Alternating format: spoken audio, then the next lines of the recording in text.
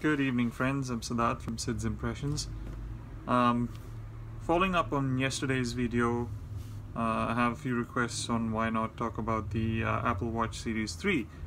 Now, I'm excited about the product, the Apple Watch Series 3, for a few reasons, but not something that I'm going to purchase. Let me say that out of the bat. I don't find it a product that I need, especially for me. I mean, personally, I do not need that product because I already have a Fitbit and it's working perfectly fine. I don't need a GPS connected or an LTE version smart band because I carry my phone any which ways.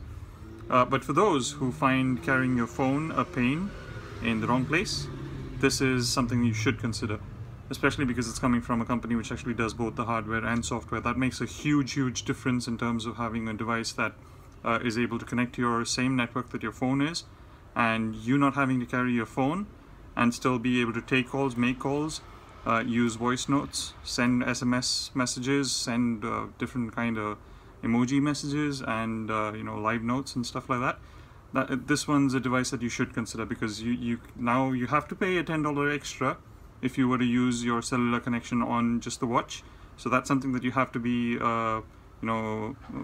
aware of.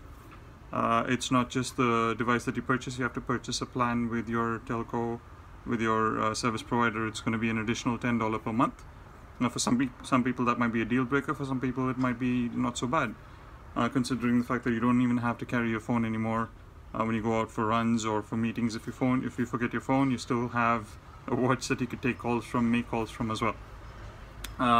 So the fact that you can actually take calls and use your cellular connection adds so much more flexibility to app developers, and so it's going to become so much more important for a lot of apps, especially one of the ones that I'm actually building right now, the Stories app, which is basically a voice-based chat app where you can actually create public rooms to discuss any topic that you want. It could be sports, it could be celebrities, it could be events, whatever you think.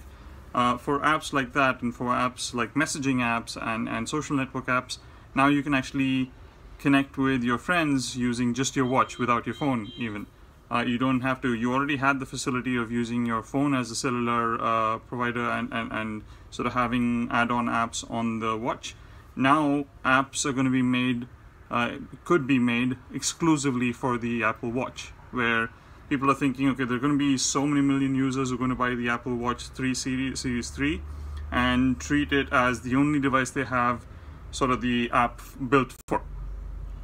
That is going to be a humongous change in terms of app developers actually developing an app which is that much in size, and in terms of the resolution, and having so much more functionality built in, because now it can be fed straight. Data is actually going straight to the device, not through your phone. So it's not a companion app anymore that you have to build. You could build something which is meant only for the watch. That's a game changer for me. If I were an app developer, I could actually see this as a whole new possibility of building apps just for the device. Well, of course, I mean, you have the option of building it for both, but if there's some sort of a scenario, I'm not too sure about what that could be, but there could be some use cases where people could think of, okay, I'm going to build apps only for the Apple Watch and sell it only for that particular store, and ignore the phone, because the phone's going to be the added device anymore. Moving on. So that's one huge reason I think the Apple Watch Series 3 is going to be, a path breaker. It's not an innovation in itself. It's not the first phone which has LTE built in. There have been, a lot of watches which have cellular built in for probably a couple of years now.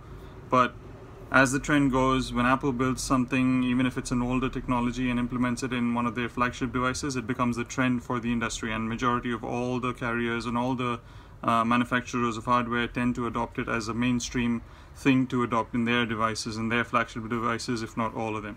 So that to me is a huge game changer for Apple, and the Apple Watch still to me is like a hobby that they have. It's not a mainstream device. This could be the tipping point where it becomes like a serious device for people to consider.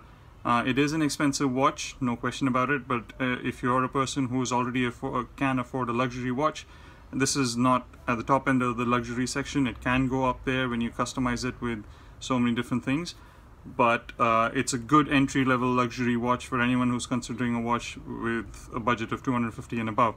well, $250 for the Apple Watch Series 1, and the Series 3, there's no Series 2 anymore.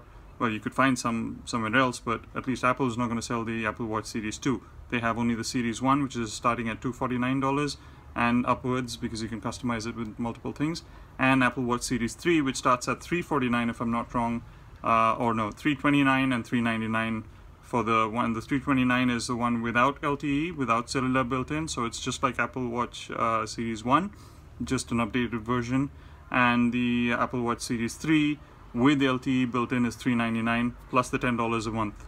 So I think it's a good proposition for people who are looking for smartwatches with cellular built-in and not having to carry your phone along with you.